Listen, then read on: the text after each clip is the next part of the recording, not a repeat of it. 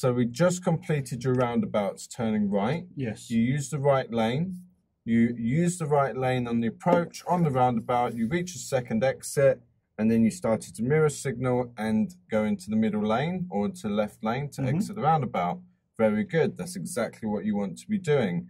Okay. What happened, which is quite common, when you were looking left, your car went right. Yeah.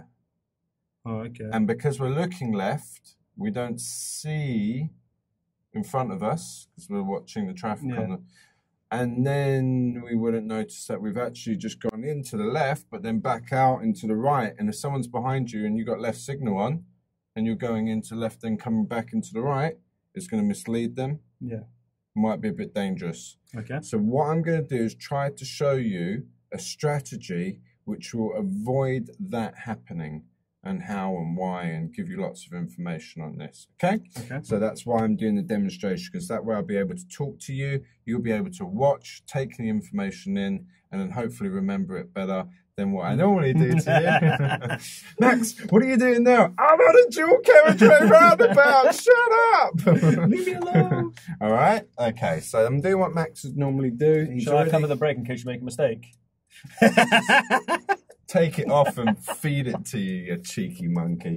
Right, okay, so I'm looking round. As you can see, someone actually just came out the driveway here, so it is relevant to look. So I'm looking all the way around the vehicle. Scott, she looked very happy looking at you, mate. Sorry, carry on. I don't know. I don't know why. Okay, so looking all the way around again because someone distracted me. And then making sure it's clear by double checking the right side, the most dangerous side you want to check last, and you can double check just before you move off. Very good habit to have. Mirror, mirror, signal left, because I'll be turning left at the end of the road. I'm going to be nice because no one's behind me. Someone's just come now, but no one was behind me when I stopped, just to let the lady cross the road. I'm leaning forwards. This is going to help me to see the road on my right-hand side. And that way I'll know if it's safe to drive out. I'm assessing by what Max has previously told us.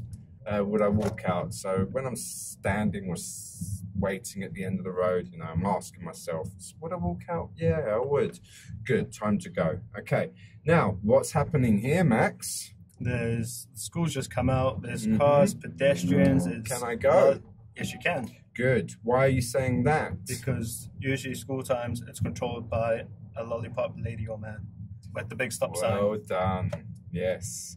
So if they come out, put that stop sign in front of us, pretty self-explanatory, we stop. Yes. I'm waiting for the traffic on the right, which isn't the very first road on the right, but it's still the right side of the roundabout.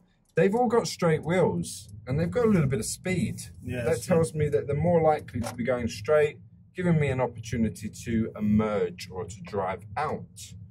And now I'm looking at reflections all the way up parked cars. This is going to help me to catch any reflections of an oncoming vehicle, which I may not see through the parked cars, but I might see on the side on the reflection of parked cars. You use any reflective surface, shop window, you get the point. Yes. Right, so I'm going to keep to the train. That means I'm going to stick to the back of this queue of cars, because if I leave a big gap, then oncoming traffic, and then we're all going to get jammed and stuck. Now, I do feel sorry for that van. I'm thinking how I can help it. Hey, but there isn't. It's a white van. No sympathy for white vans in this car. Stereotypes don't actually ring true, but maybe that one does. But yeah, no, I couldn't do anything for that vehicle, so I just had to keep going. Okay, I'm just watching the traffic here by right, left, right, which is my minimum observations. This van's turning. I'm going to actually start to move as that vehicle in front of me was moving past me.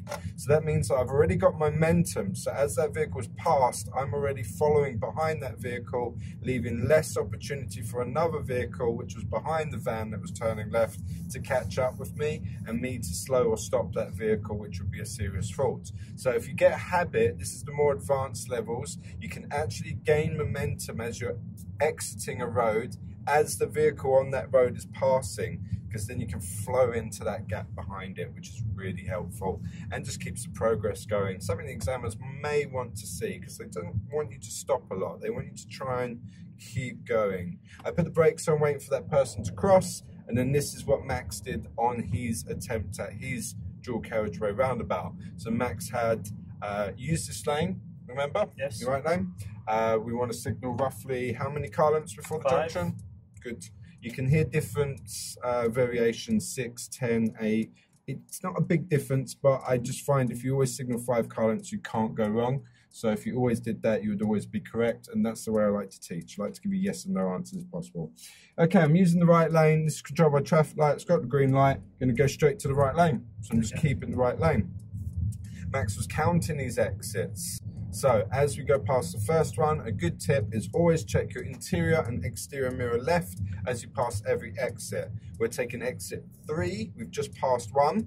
You can do this, Max. So you can mirror signal at exit 1, which is what you were trying to do. Yeah. And what I'm doing is I'm just moving in even before I've reached the second exit.